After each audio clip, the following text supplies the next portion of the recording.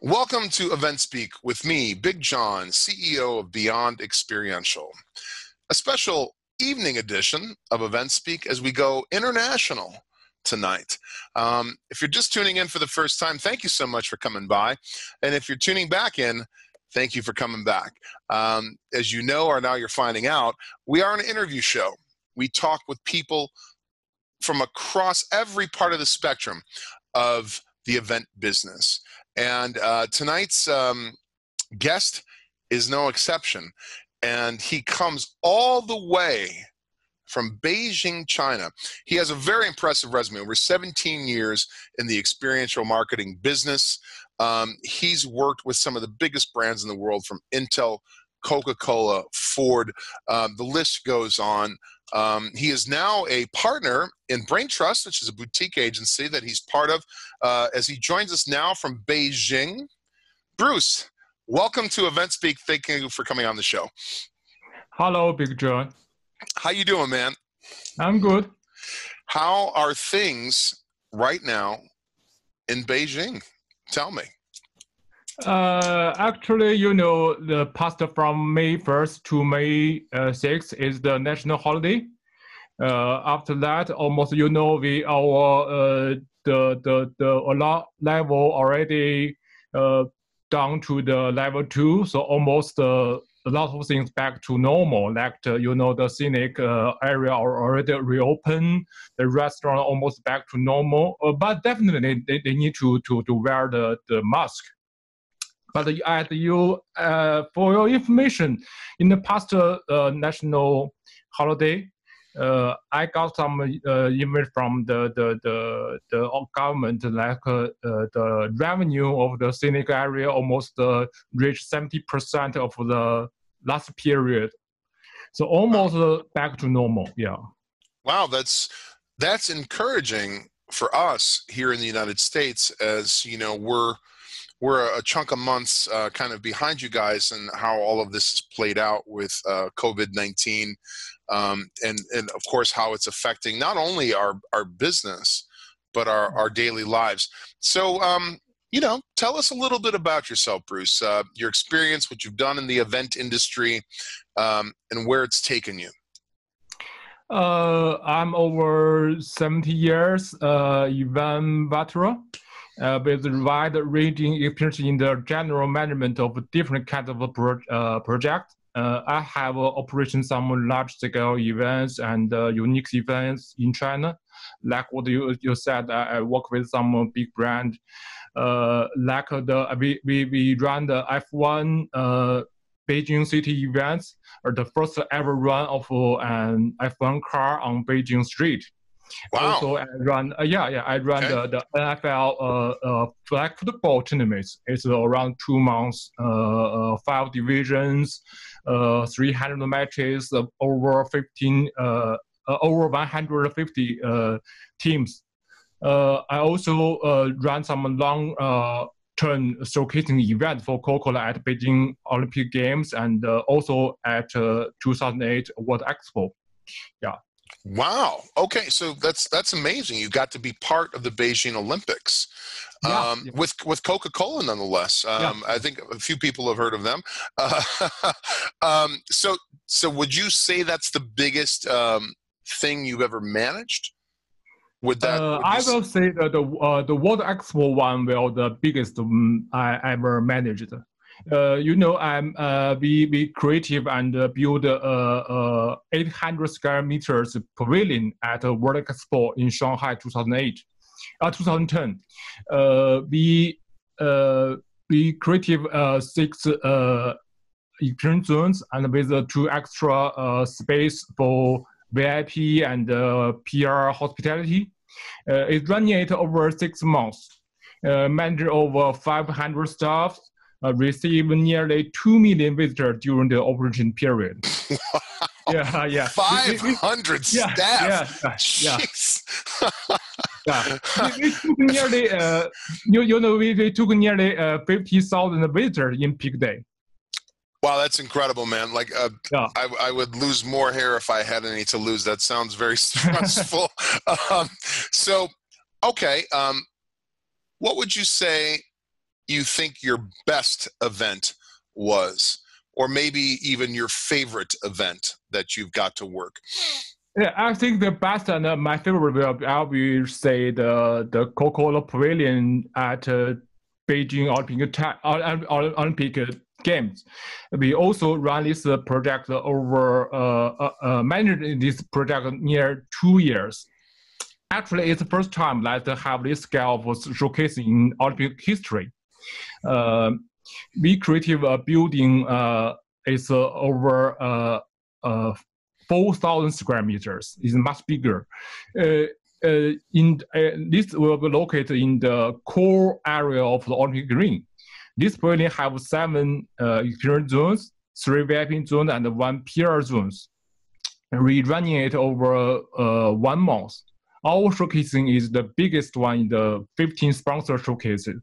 It should be the biggest one in the whole Olympic showcasing history, I think. Wow. Daily we receive nearly 10,000 visitors, including IOC president, IPC president, sports stars, and Olympic champions. Definitely including some normal visitors. Wow, that's for me is very incredible. That's incredible. No, that for me is incredible. Now, the obvious thing here is we're all living in a COVID-19 world that spans everywhere. Here you are on the other side of the world, and we're having this same conversation.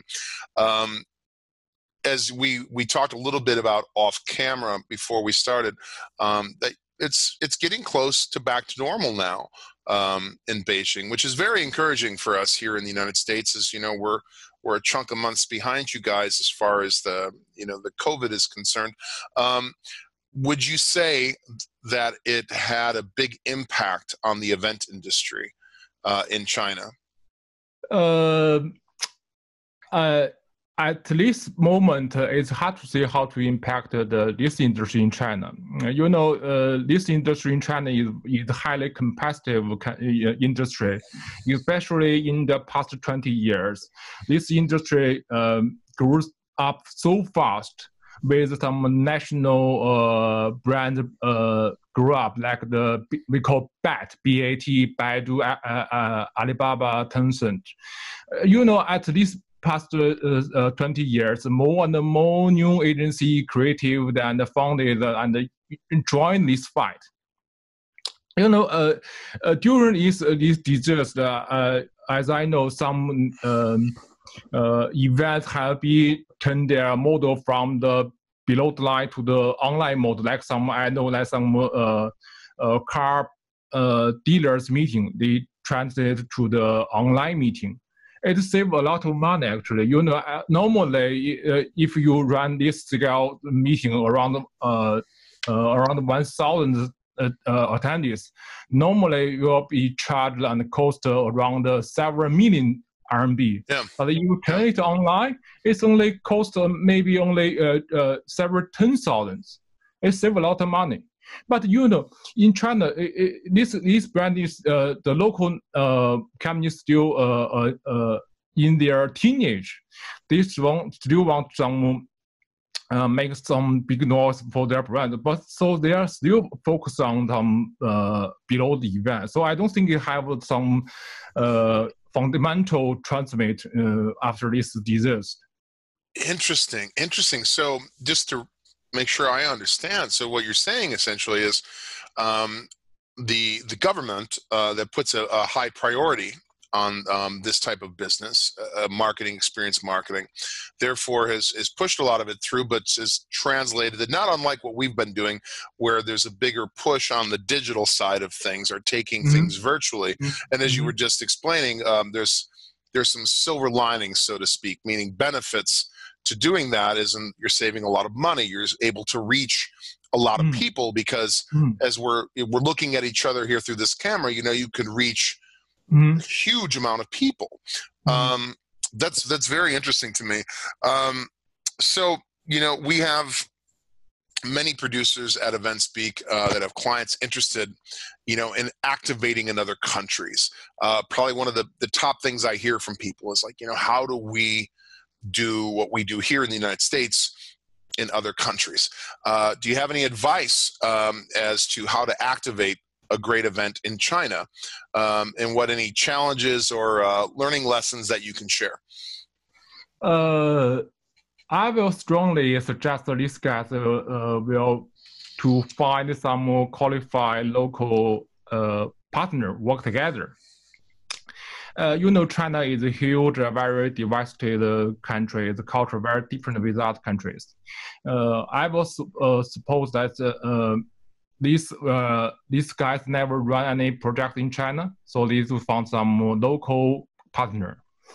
If I can say some challenge, I will say the first challenge I will mention that will be the big challenge that get the event permit from the government, even for the local experienced agency. The minimum time to continue would be a month. However, it may be user identified. And this will be the big challenge. Another one I will say, I think these guys should have a strong sense of local culture and the local government schedule. Not only the national and the local holidays, but also the government events. It's a potential issue. The serious risk can trigger to your event be shut down. It's very important, actually. Yeah. I could only imagine that in specific to trying to, say, for an example, an American agency or brand wanting to activate in China, there has to be an extraordinary amount of what we call red tape. You mentioned permits, going through due process. It's interesting to me because it's part of what I love about the event industry and why I'm very passionate about what we collectively do for a living, Bruce, is although it's different, it's the same all over the world. Like here you are in China, and we've talked with friends from Barcelona to friends in Moscow, and it's really kind of it's different, but it's the same. That there's this proven, let's call it a style of marketing that works, so that brands are able to come to life and involve their consumers in an experience. And, that's essentially what all of us do here. So here is my next question for you. As you now look forward to moving past COVID-19, as you mentioned, you guys are getting close to back to normal there. Are you already seeing events starting to come back, to move away from the digital side of it, to get back to traditional events? Or are we still seeing more, as you said, events that are kind of behind the camera, if you will? As I know that, the digital path in China was developed very well, especially in the past 10 years. Almost most advanced beyond the other countries' imagination, I think. So we have a strong technical reserve. So during this period, during this COVID-19 period, it's obvious that some of the online events will be requested growth up, but that will be rely on the techno we already have. So, in past decade, the digital part and the online part will be almost the essential part in some events in past decade, I think. So it's not a big change in China, I think. Wow. Another part, yeah. I find I'm sorry, I'm fascinated by that. So what you're saying in short is that despite everything that's been going on, where you guys have really, China has made a lot of advances in technology, even ahead of many other countries, including us for that matter. You guys have been able to incorporate that into your brand marketing. So therefore, it hasn't really affected you guys so much. So it's kind of, how shall I say, business as usual for what you're doing in China is what it sounds like to me. Would you say that's accurate? So for this part, that's I think we should be back to normal around maybe June or July. Back to normal, I think. As I know, some business, agency already back to do some business trip for venue check, something for the prepare for the next event, maybe in the 2 months. So almost back to normal. As I know that the employee already back to the office, back to normal after maybe by the April. At the end of April, almost back to normal. But definitely they need to wearing the mask. So another information I can share that as I know, after the Chinese New Year around February, some exhibition already announced they will be postponed from May to July. So some related events, especially the below BTL part, will be follow the new schedule. So ideally, I think this industry will back to normal by July or June or July, I think. Wow, okay, so you're right around the corner. Are you right now working from home? Are you back in the office now? Sometimes I'm back to office, sometimes still at home. So it depends on what I need. Gotcha. Okay, all right. Bruce, I can't even tell you how much I've enjoyed talking with you. And honestly, that's what I think the most amazing thing about what we're trying to do with EventSpeak is right now, is we want to connect the all-inclusive event community. People do events all over the world. And we want EventSpeak to be the place that they come to find a common voice, to be able to create dialogue and find solutions together. Not just in, obviously what's going on with the pandemic, to understate that, but as we move past that, and as we all have the opportunity to work together and help our clients and their brands and the agencies that we work with really come up with groundbreaking ideas and create experiences that are lasting and really impact people. I really, from the bottom of my heart, thank you for joining me today. Ladies and gentlemen, you can find Bruce on EventSpeak. Bruce, is there a website or anything for Brain Trust that you want to mention? Maybe Surprise is good. Surprise is good. Oh, okay. All right. You can find Bruce, of course, on EventSpeak, and EventSpeak is at www.eventspeak.com, but you know that because you're watching right now. I am Big John, CEO Beyond Experiential. We have a bunch of great episodes coming up, just like Bruce. Very interesting guests, people that come from us all over the world in very different parts of the event ecosystem, which is still one of my favorite terms that JT came up with. So join us again here on EventSpeak. This is me, Big John, signing off for tonight. Please, as always, take care of yourselves and each other.